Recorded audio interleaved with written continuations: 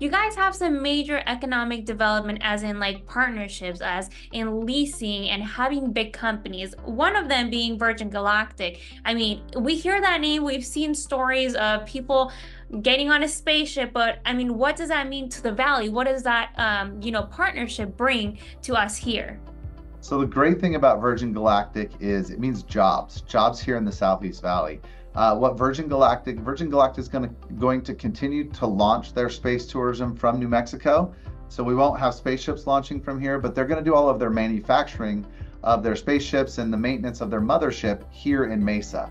That means manufacturing jobs, mechanics, and all of those things that come along with that kind of activity. We're excited that Virgin Galactic has chosen Mesa as their kind of place to build the spaceships, and really the notoriety that brings. It's a great economic development coup that we received, and it adds to the growing list of really internationally known names like Gulfstream and Zinergy coming and bringing their big manufacturing facility. We've got more announcements coming along the way. We're talking to prospective tenants. Because the Southeast Valley and Gateway Airport, around Gateway Airport, really has become a magnet for manufacturers and for high wage jobs.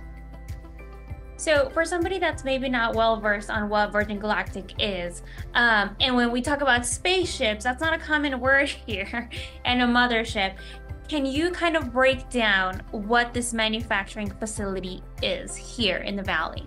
Right. When we go to parties and I talk about motherships and spaceships, people kind of start to look at us weird. But really, what Virgin does is they have a program where you have a mothership, a main aircraft that takes a spaceship connected to the bottom of it. It takes it up to space with space tourists inside.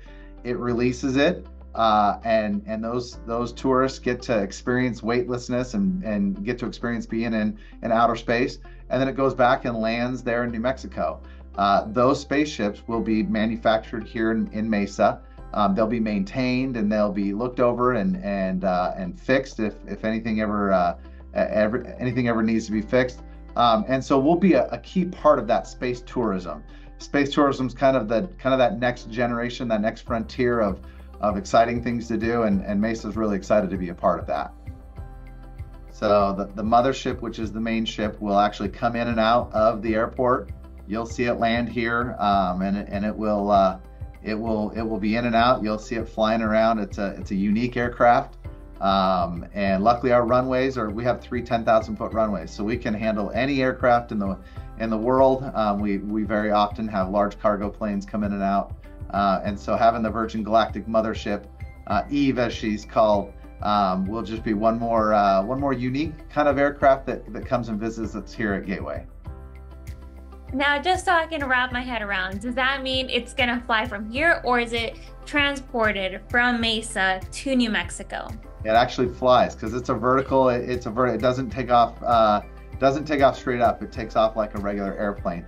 So it'll come in and out for maintenance, and it'll be here. You'll see it landing. It won't have the spaceship attached. That's reserved for New Mexico. But when you see the large mothership, it definitely will stick out.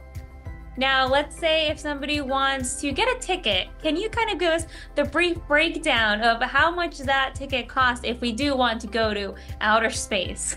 I think the list price today is somewhere between $400,000 and $600,000 for a trip to space. I think the long-term goal for Virgin Galactic is, as they have more and more of these launches and more of these spaceships available, they'll be able to do it more often. And as they're able to do it more often, hopefully that price comes down, and maybe one day you'll be able to take your savings and take a 10-minute flight to space.